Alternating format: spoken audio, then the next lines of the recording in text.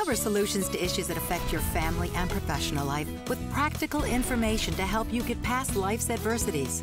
Take a proactive approach to power up your life with Rosalie's expert resources. According to the Tampa Bay Times, a team of Florida State economists say the unemployment rate and the jobs picture is set to remain bleak through 2016. So what direction is our economy going? A new survey conducted by the Association for Financial Professionals questioned a group of America's preeminent financial leaders to reveal their thoughts on the state of our nation's business and economic climate. Here to discuss these findings is Jim Kaitz, President and CEO of the Association for Financial Professionals that serves a network of more than 16,000 members. Good morning, Mr. Kaitz. Good morning. So tell us about the survey and who makes up the Association for Financial Professionals. Sure. We have about 16,000 members, as you've mentioned, and we really are the corporate treasurers, the corporate finance professionals in those organizations. And just think about it as they're the people responsible for managing the cash in their companies and deploying that cash, and really have a real understanding of when their companies are going to spend that money and when their companies are going to be holding on to that money. So think about them as the people that kind of have their hands on the cash of corporations. And the direction of how the money's spent? Correct. Well, they'll know what decisions are being made and how to deploy and when to deploy that cash. How do you think the climate of political issues will impact the economy as a whole? Well, I think the survey was pretty clear, looking at tangible evidence that both the fiscal cliff and what's going to happen in the long term are very important to our members. And there's one overriding issue, and that is our national leaders have got to come to consensus and to address the federal budget deficit.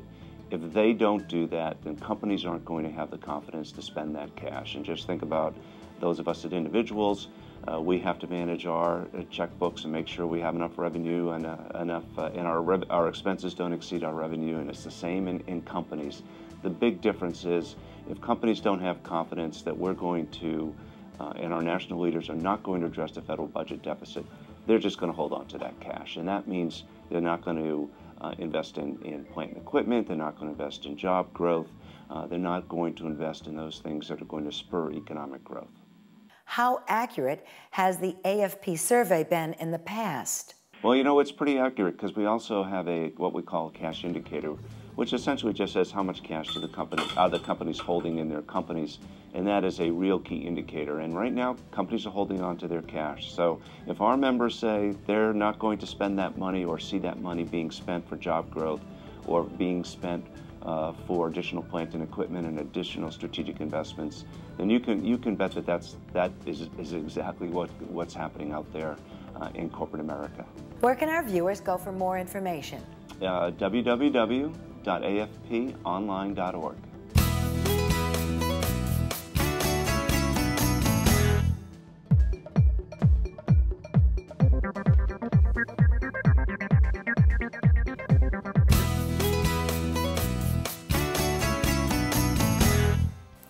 Florida women who support their families between the ages of 45 and 55, you, as well as all women between those ages, have added stress of facing the symptoms and suffering caused from menopause. Women feel uncomfortable discussing menopause, the symptoms and the treatments to alleviate the suffering. So if you've reached menopause naturally or due to surgical removal of the uterus and ovaries, the loss of estrogen can result in a variety of physical symptoms. Here to discuss the latest menopause information and treatments is Dr. Michelle Warren, women's health and menopause expert. Good morning, Dr. Warren. Good morning, Rosalie. There's signs and symptoms of menopause that are not the same for all women. Can you explain some of the distinctive differences? Everybody's going to hit menopause, hopefully sooner or later. The symptoms are generally hot flashes, night sweats, trouble sleeping, sometimes vaginal dryness, muscle aches, moodiness. Moodiness can be a big problem. and joint and muscle pains as well. So there are a variety of symptoms, and they're fairly common. And about a quarter of women who go through menopause will have moderate to severe symptoms. So there's a generation of women that are suffering from these symptoms. And I think it's important to recognize them and to ask doctors about treatment. The symptoms can be fairly severe. I had a couple of patients lose their jobs. One had an automobile accident because she fell asleep at the wheel. So they can have major impact. How can a woman decide what treatment options she needs to address her menopausal symptoms? Well, I think it's important to individualize therapy. Every woman is different, and women react differently to different hormones. But the best overall treatment is hormone therapy. And that will relieve the most distressing symptoms of menopause. There are other options, lifestyle, exercise, eliminating alcohol, that can be beneficial. And then there are other sort of herbal treatments that generally have a placebo effect, which are not lasting but may help in the short term. How about the benefits and the risks that are associated with different treatments? We have 10 years of new data showing that for the most part there are small risks related to breast cancer and clots, but they tend to be small, and if you're under 60, it's fairly safe to take hormones, but you have to individualize therapy. The other thing is that it's important to ask your doctor about these issues. And if you're experiencing some of these symptoms, you should ask your doctor, do you think this could be menopause? Because very often it's a simple thing to treat. And if you're not happy with the information, you can go to two websites. One is menopause.org and the other one is hormone.org. And both of those websites have excellent information about diagnosis and treatments. And also you can find doctors in your area who are menopause friendly. I call those doctors menopause friendly and have had specialized training in treating menopausal issues.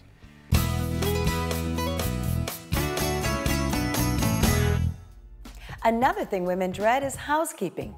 More when we return.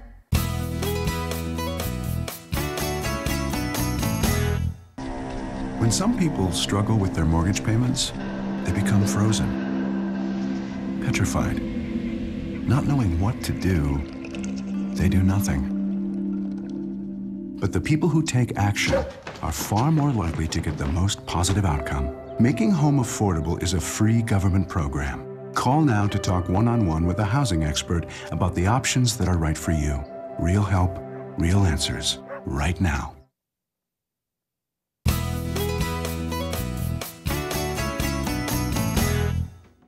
Women dread housekeeping.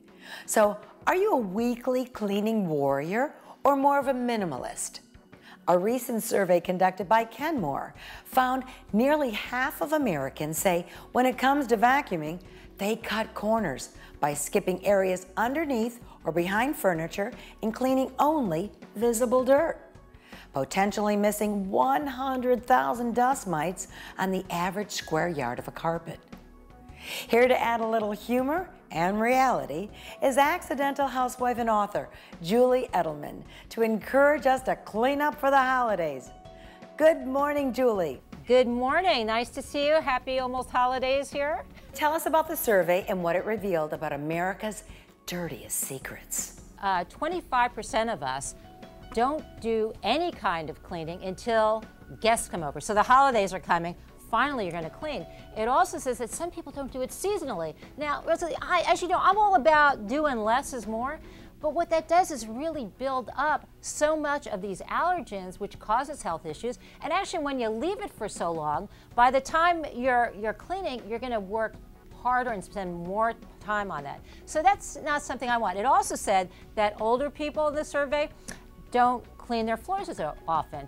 And probably because they don't see what's on there, which may be a good thing for some of us, not to see all the dirt. So it's really interesting to see how our habits are very much, I think, part of our own lifestyle too, of how we're brought up. I mean, I had a mother who was like Donna Reed, if you will, from TV land.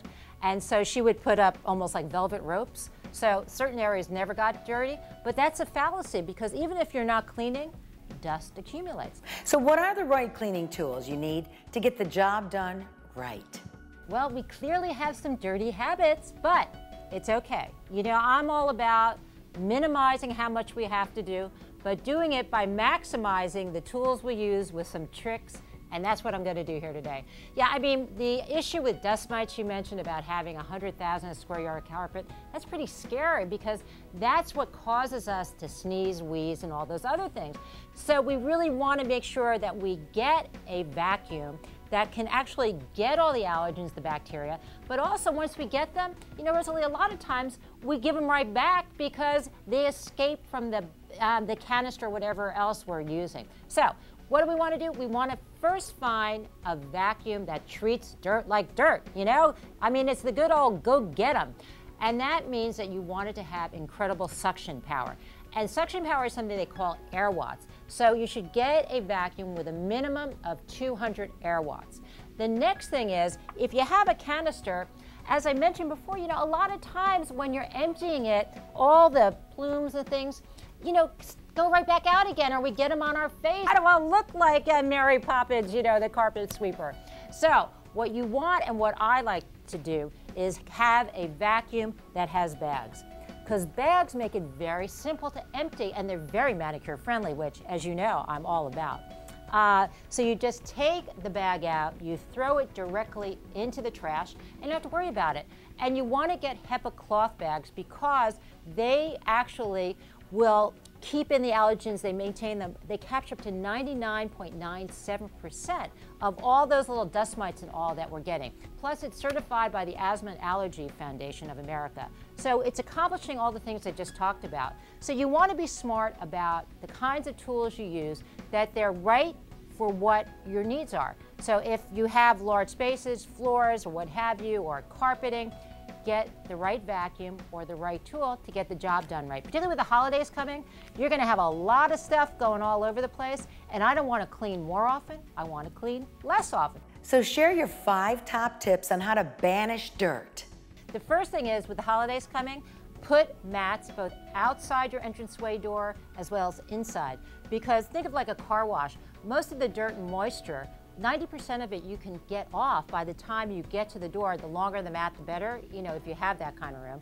And then also put one on the inside of any entranceway. Another thing, again, with the holidays right around the corner, have your guests take off their shoes, have an attractive bin, but, you know, be a little festive and have a little, if you will, stocking stuffer for them with decorative socks or flip-flops. So you make it sort of a fun, thematic party. That's one of them. Another thing is, again, not to allow it to accumulate. Be aware of the hot spots in your home that are dust collectors. And by the way, if you want some more tips, just go to treatdirtlikedirt.com. Julie, thanks for bringing your humor and sharing your tips on how to clean up for the holidays before they come in.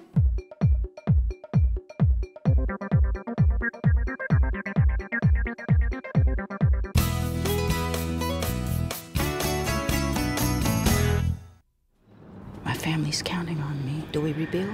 How can we go on? I'm so tired. Is it even worth it? I'm not sure I can be strong. How do I find a job? All the baby pictures, kids' trophies, childcare, everything is gone. Mommy.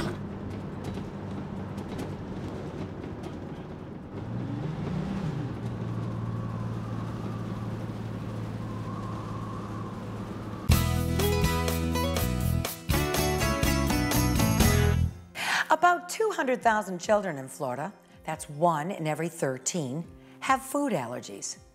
In the past 10 years, the rate has doubled. 1 out of 100 children has an allergic reaction so severe it could be fatal without quick intervention. Parents who recognize their child's food allergies look to Florida schools to ensure children avoid foods that will trigger these allergic reactions. Here this morning to educate our viewers about Get Schooled and Anaphylaxis is Dr. Hemant Sharma, Associate Chief of Allergy at the Children's National Medical Center in Washington. Good morning, Dr. Sharma. Good morning, Rosalie. So, Dr. Sharma, what is anaphylaxis? So anaphylaxis is a life-threatening allergic reaction. It can happen sometimes very abruptly without much warning due to a number of different triggers. You mentioned food allergy, and that is the most common cause of anaphylaxis, but other things can do it as well. For example, medications, latex, insect stings. It's an increasingly common problem, which is why this initiative called Get Schooled in Anaphylaxis and the associated website, anaphylaxis101.com, is so critical. And we're hoping that everyone in Florida goes to the website to become more aware and prepared for anaphylaxis. It's critical that parents really sit down with school staff and let them know what their child's allergies are. You know, avoidance of those allergic triggers is the key first step in managing life-threatening allergies. And so parents should make it clear to school staff what their child is allergic to and then what to do should a reaction occur. There should be a plan in place so that if a reaction does occur, action is taken quickly to keep that child safe. Is it the parents' responsibilities to send their children's lunch and treats to make sure that their children do not have any allergic reactions to foods they may eat at school? So what's recommended is that parents sit down, preferably at the beginning of the school year, and come up with a list of the signs and the symptoms to look for in case a child is having an allergic reaction. It could be things like hives or swelling, problems breathing, problems with the stomach like nausea or vomiting, can be life-threatening. So we need to have a list of signs and symptoms to be on the watch for, and then a plan. So the treatment of choice for anaphylaxis is epinephrine.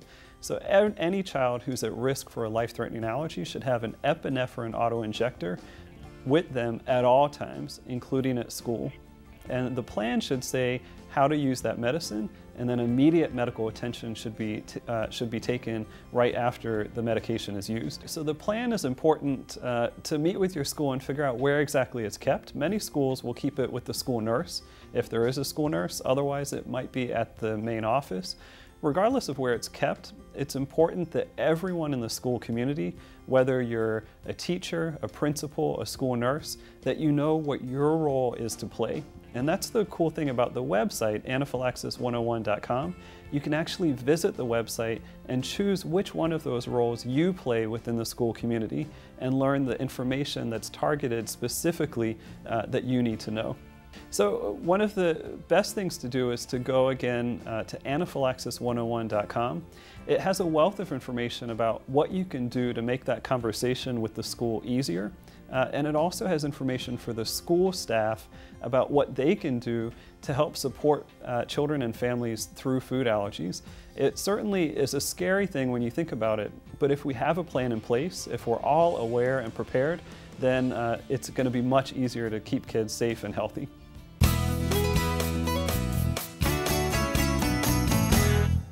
Florida is a seafood abundant state.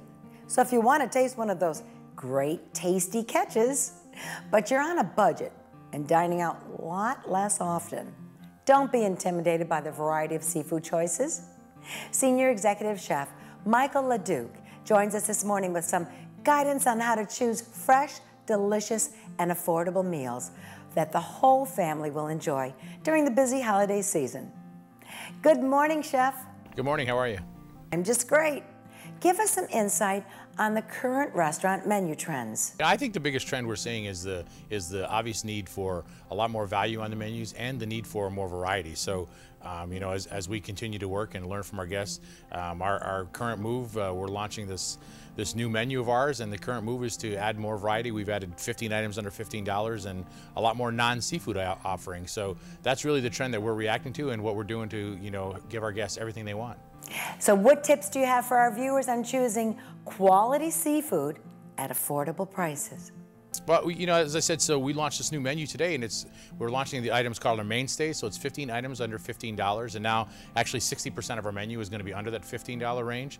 So we've got some great things. In front of me, we've got this roasted tilapia and vegetables cooked in parchment paper. It's tilapia, artichokes, asparagus, roasted tomatoes cooked in white wine and lemon. So really great, fragrant dish, a lot of great aromas and a lot of great flavor. We've got some new salad offerings, including our Bar Harbor salad. It's a great chopped lettuce with dried cranberries, dried blueberries, pecans, blue cheese. It can be topped with fresh salmon, fresh chicken, fresh shrimp. So great little lighter offering. As well as we've really ventured out. We've got a wood-grilled pork chop on our menu now to go again after some great killer non-seafood offerings. So wood-grilled pork chop, barbecue sauce, apple compote, roasted vegetables. It's really staying under that $15 mark and offering some great non-seafood dishes is really where we're focusing this whole new change. So for those who prefer non-seafood alternatives when dining out in a seafood restaurant, what do you suggest? We've kept all the great seafood that we had on our menu that people have come to know and expect from us. We've also added more non-seafood items. So our menu now is about 25% non-seafood. Great items like a wood-fire grilled chicken with mushrooms, the pork chop, as I mentioned, the salad. So we've really tried to venture out so that, yeah, everyone can go. So, you know, bring someone who hasn't been, who doesn't like seafood, and we've got some great offers for them as well. Being a seafood lover, I always wonder why people say, I don't like seafood, but they've never tried it. You know, I think most Americans don't grow up eating a lot of seafood, so it's a little bit intimidating and feels a little bit foreign to them. But there's some great ways to go to, especially a place like Red Lobster, and experiment with some new seafood and try some things that really aren't as scary. So, you know, the tilapia that I mentioned before, tilapia is a great canvas for flavors. So it's all about the flavors that you pick and then sticking with something that, you know, maybe you think is a little bit recognizable. So, and when you're new to seafood, I would say the best way to try seafood is to actually go out and experience somewhere, not try and cook it at home right away. Go out and try some of these great offerings. Any suggestions for those who have special dietary needs when they're dining out? Yeah, we've added some new salads. We've actually added some lighter entrees. Our island grilled mahi and shrimp with pineapple salsa is 510 calories, so great opportunity there. And seafood is naturally healthy anyway, right? So great fresh fish, high in omega-3 fatty acids, lower in calories. So always great healthy options on our menu. Each year, Darden Restaurants is a sponsor of Disability Mentoring Month throughout the nation. Here in Florida, they continue to support Archer Disability Foundation's mentoring events from Boca Raton to Vero Beach. Learn more about becoming a mentor at archerdisabilityfoundation.org.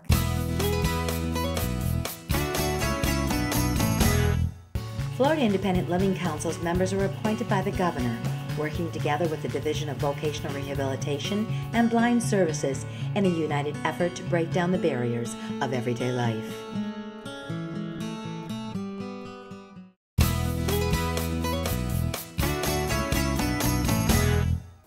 At a recent disability mentoring event, Rosalie Archer Show teamed up with Archer Disability Foundation at the VA Medical Center, our host for the day. Student mentees experienced hands-on learning with their mentors.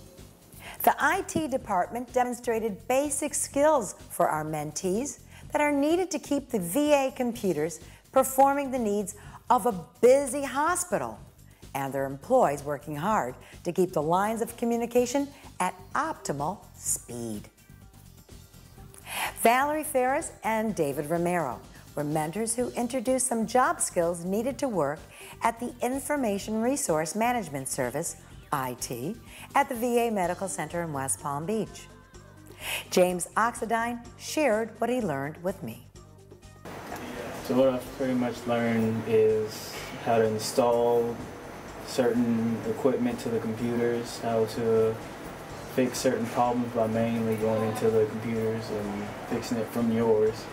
For those who found law enforcement exciting, mentees received a tour of the police department and learned what they do each day to keep the patients and visitors secure.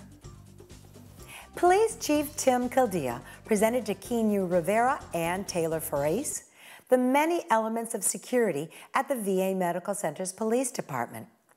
And police dispatcher Randy Herber shared his daily responsibilities with the mentees. The sign shop mentor, Gerald Holmes, from Facilities Maintenance Service, introduced the many communication needs to his mentees, Gary Joseph and Lethanian Evans. For all students and mentees, be handing out a booklet on how to apply for the jobs that you want to go for. Dr. Mandy, Chief of Staff at the VA Medical Center in West Palm Beach, presented student mentees and their mentors a certificate of appreciation for their great work achieved during Disability Mentoring Day. The VA Medical Center's Disability Mentoring Day Committee works hard each year to present a unique career exploration event for all students and mentees to enjoy. We thank each and every one who volunteered their time and effort. To the DMD Committee! The DMD Committee!